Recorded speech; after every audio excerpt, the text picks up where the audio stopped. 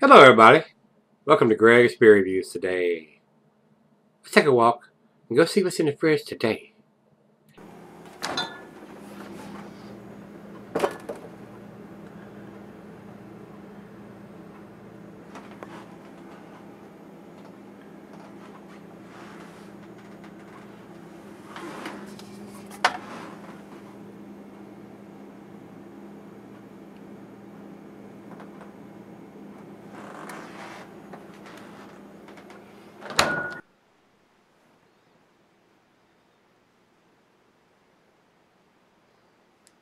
Hello everybody, welcome to Gregsbeerreviews today.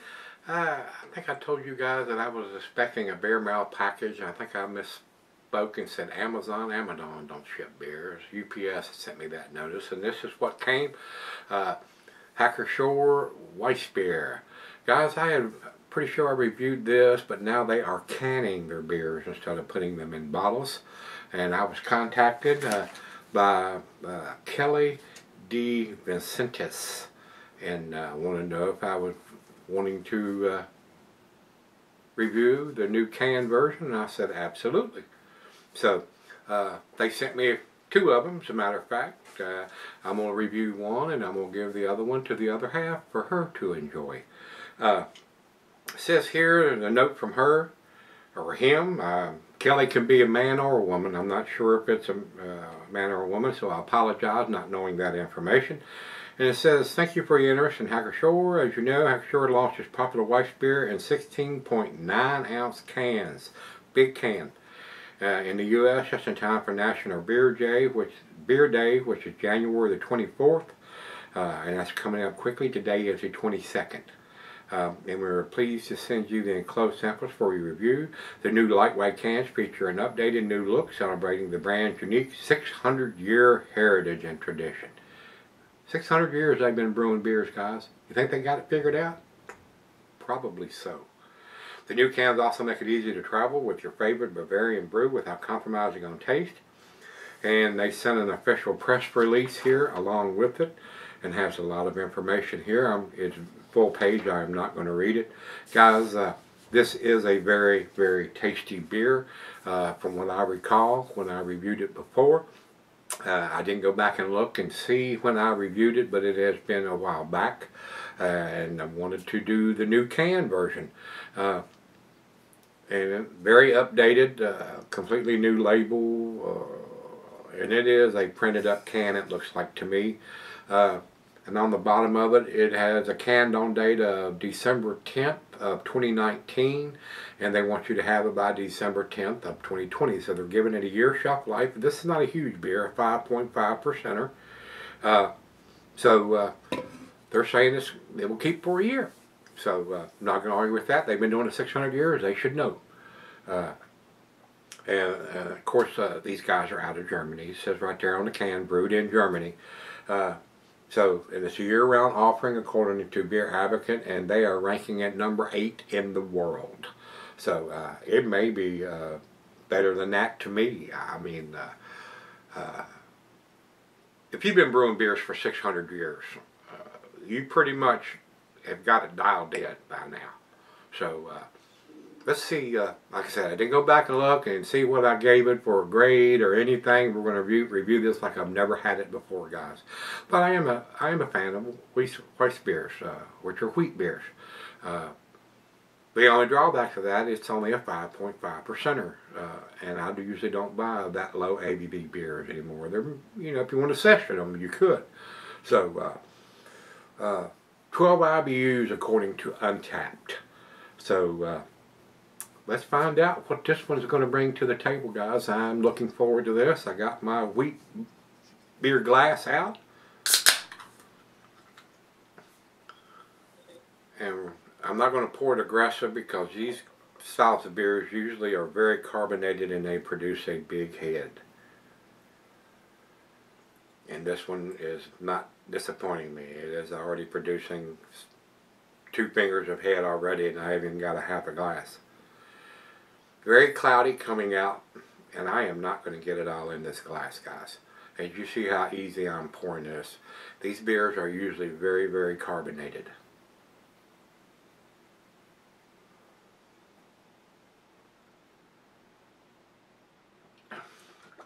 And I apologize.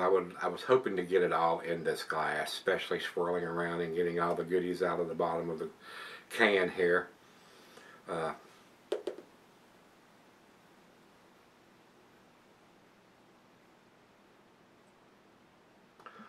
I will get it all in there before I go off camera. 2.5, 2¼ fingers of head, very cloudy, orange juice looking color. A very nice looking beer, don't you think? Very, very nice looking beer. Looks very, very tasty, guys. I am a fan of these beers. I don't buy a lot of imported beers. I've told you that a lot of times because they are a little on the pricey side. And some of these beers like this are low ABV beers. So my go-to beers are usually 7 to 9 or 10%, somewhere in that range, since I'm only allowed 2 or 3 a day now. So anyway, let's get it to the nose to see what we got. Smells awesome, guys. I mean, I'm getting crackery malt, maybe a hint of some oranges or lemons, a little bit of banana. It smells absolutely delicious, guys. Let's dive in. Cheers, everybody. Cheers, everyone at Hacker-Pschorr. 600 years of brewing beers. I'm pretty sure y'all got it figured out by now. Cheers.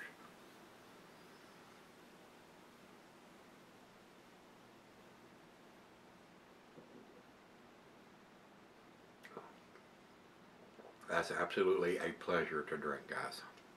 Alcohol is basically non-existent to me where my palate is now. Very, very pleasant, very easy drinking. To me, this is a good summertime beer, and I call these beers like lawnmower beers. Very crisp, very refreshing. If you wanted to drink multiples at 5.5%, you're not going to be too inebriated. You can go back to doing what you were doing and not have to worry about falling down, being shit-faced or anything like that. So a very easy drinking, pleasurable, well-brewed, enjoyable beer, guys. Outstanding aroma.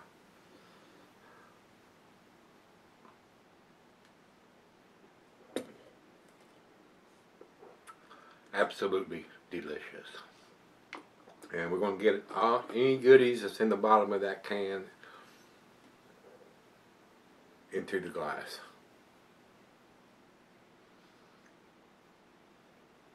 I'm not seeing a whole lot of chunkiness or floaties or anything in there for an unfiltered beer.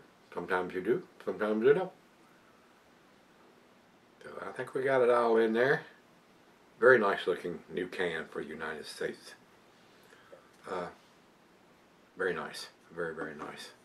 And that's the picture of the original, I think they call him George.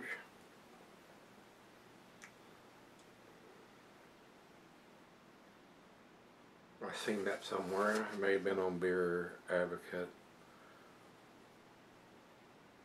Yeah, George Shore, in his day, owner of the Shore Brewery. Very, very nice.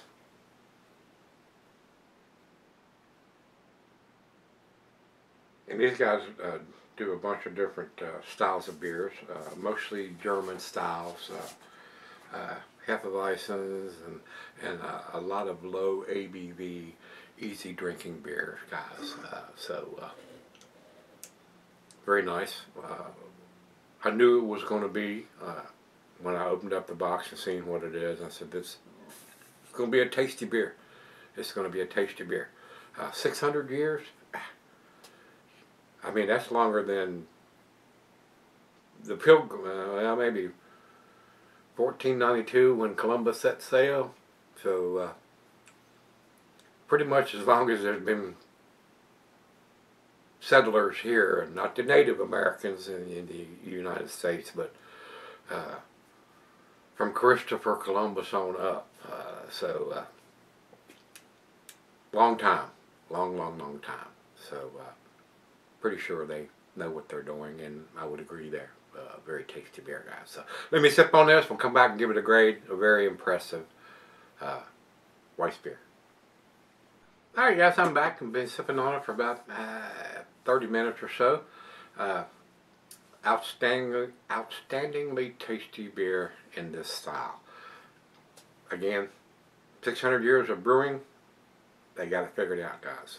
If you're looking for ultimate tasting wheat beer with the banana and crackery malt and hints of citrusy orange and lemon, this is it. So very enjoyable beer. Definitely worth picking up, and worldwide distribution from these guys. You can get it here in the United States, and you're going to get a quality beer. They don't use any funky ingredients, adjuncts, or anything like that. I'm pretty damn sure it's done under the purity law, the Bavarian purity law, where all the thing that they can put in it is water, hops, yeast, and barley. Nothing else. So, final joke.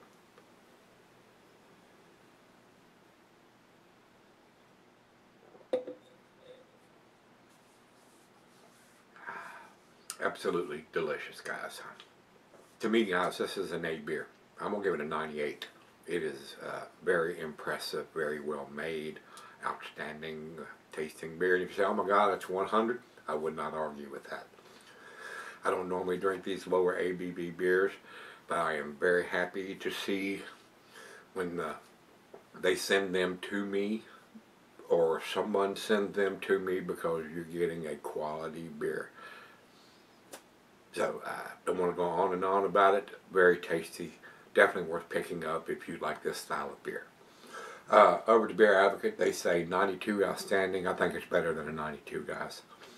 Over to Untapped, they have it at 3.68. What? I'm usually more in agreement with Untapped than Beer Advocate, but not on this one. 3.68. I mean, what are you expecting that you're going to give that kind of a grade on a beer? It didn't blow your hair back or your socks off or take you in the back room and give you oral sex. What the hell is going on? I don't understand that, guys. I mean, if you're going to give this beer that grade, you bought the wrong beer. You don't like this style of beer. So, just my humble, honest opinion. So, we've got both the grades. You got my grade on it, guys. I think it's an outstanding beer and in this style. So, and as you may have noticed in the fridge, I pulled everything that I have left to review and put it in the fridge in there. Everything is out of the cellaring fridge downstairs, and everything is out of the closet upstairs. Everything is in the fridge to be reviewed, and when they are done, it is done. Unless something else shows up, I will review them, but if not, if something does show up, I will start posting reviews again. We probably got about 10 or so beers left in there to review. Some Sexual Chocolate from Foothills, and we're gonna get to those. We're gonna start doing them, and like I said, when it's complete, it's complete. So, if something else shows up, I will get back on and start posting more reviews. But if it doesn't, by the time all these are done, it will subside for a while. So, with that being said, if you've had the new Hacker-Pschorr in the can, the Weissbier, let me know what you think. Till we meet again, let's go see what's in the fridge.